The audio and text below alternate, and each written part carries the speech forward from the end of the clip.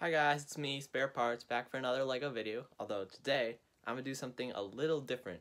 I'm going to be making an alternate build for set number 75193, the Millennium Falcon Microfighter with Chewbacca that came out a few years ago, and stay tuned to see the instructions. So here's the alternate build I came up with.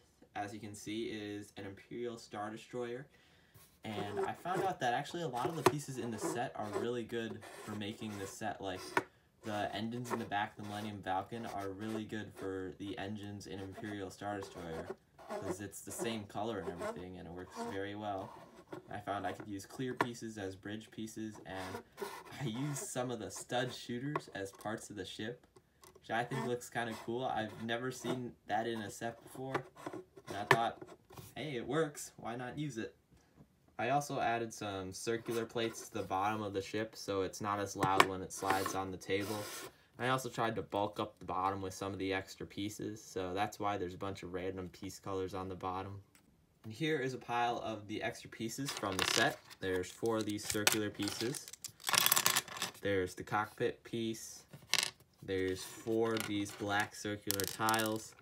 There's 2 of these sloped pieces. There's this sloped piece. There's this weird handle piece. There's 1 black 2x2 brick, 1 tan 2x1 brick, 1 red jumper plate, this weird piece, and this circular piece. Also, when you're done with the set, you kind of just have a leftover Chewbacca minifigure that I guess you can use as competition for the Star Destroyer, although I think he'd get crushed in a 1v1 battle. Alright, that's my alternate build for set number 75193, the Millennium Falcon Microfighter. Feel free to like the video and subscribe, and I will leave the instructions for this alternate build after this.